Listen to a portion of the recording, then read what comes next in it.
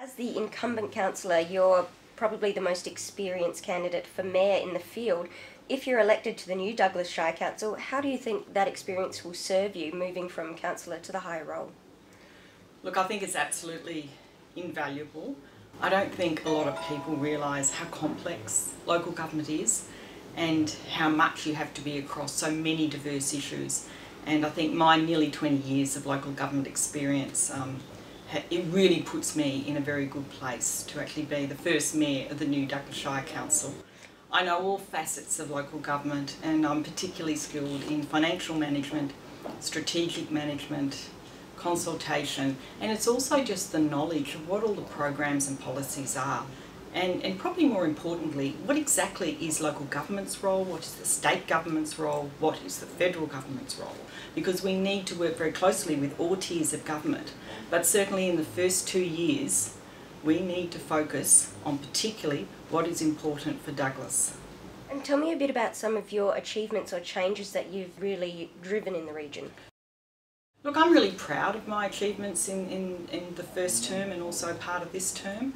I've actually been involved in pushing for millions of dollars of funding for a whole raft of bridges and roads and things like skate ramps. I'm really pleased that we've finally actually got the funding for the Wonga Beach skate ramp, which is really overdue. I've initiated things like the free Daintree Ferry initiative, which has been very popular, and another one is due to start in early November, and I managed to get council to agree to that to be a permanent feature. We've certainly improved a lot of facilities, things like lights at the footy field in Port Douglas, a whole sort of refurbishment of the Mossman Shire Hall, the All Abilities Playground in Mossman. I actually got the funding for that when I was an officer, and it was really pleasing to actually have that implemented in the new council. Julia, tell me a bit about your election priorities.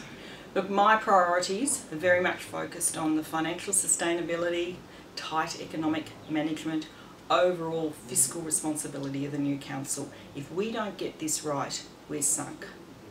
And finally, what current Cairns Regional Council initiatives, if any, would you want to carry through to the new council if you're elected? Look, there are quite a few, and one of the things that I want to do in the first 2 years is to review every single policy and program that we have so that we can take the best of what I know that you can do in a bigger council, but also make it far more flexible and the way that we want to do things in Douglas. So every single policy and program I want to review. We certainly will be doing a total review of the Douglas plan next year. And also things like we've got some good streamlining of approval processes that I would want to continue with, because things will move on. It won't be, it is not going to be the old council. We've actually got a rare opportunity to create a new council with a committed workforce and also I think an enthusiastic community.